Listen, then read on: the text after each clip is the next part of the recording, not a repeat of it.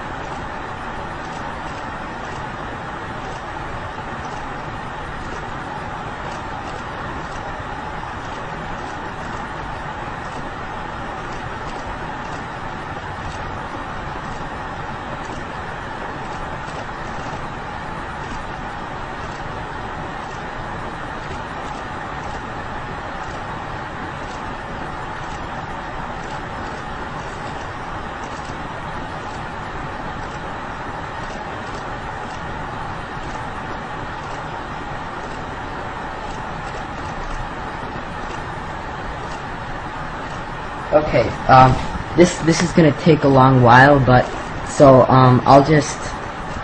we'll just say I have 4,000 packets down here in the corner, even though I only have like 5,000. We'll just say I have 400,000. Because now we can close out of this.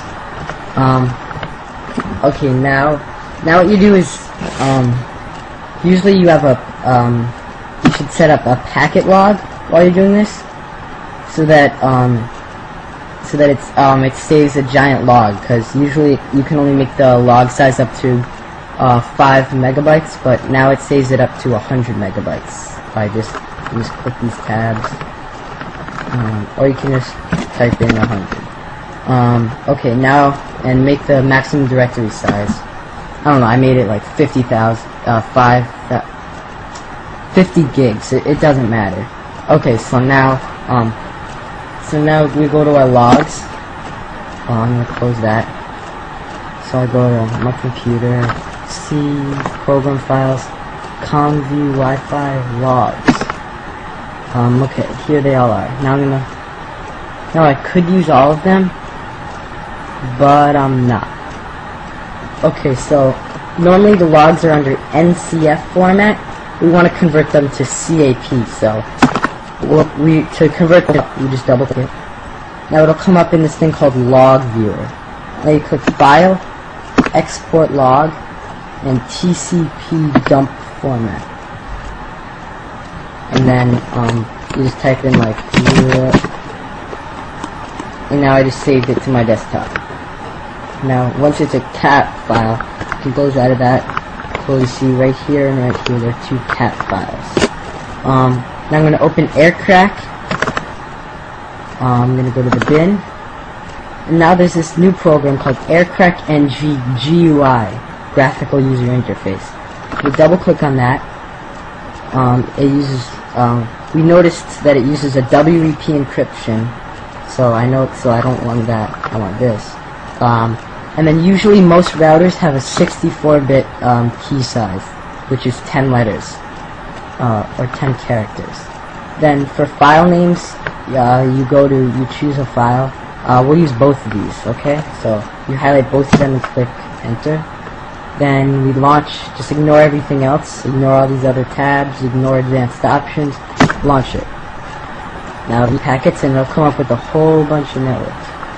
See, whoa, here we have 2Wire921, which has 154,761 IBs, so we'll use that. Notice the number right here is 1.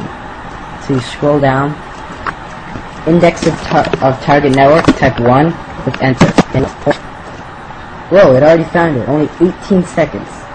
Key found, 9270660609. Decrypted correctly 100%. And when you see this, you now know you successfully used AirCrack to password crack a wireless network. Thank you for watching my tutorial.